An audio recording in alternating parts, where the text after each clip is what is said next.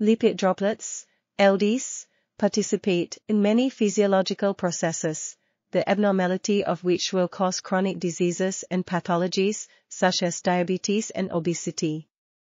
It is crucial to monitor the distribution of LDs at high spatial resolution and large depth.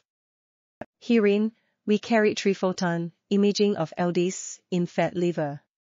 Owing to the large three-photon absorption cross-section of the luminogen named NAPCF3, formula, see text, formula, see text, CM6S2, three-photon fluorescence fat liver imaging reached the largest depth of 80, formula, see text, formula, see text, M.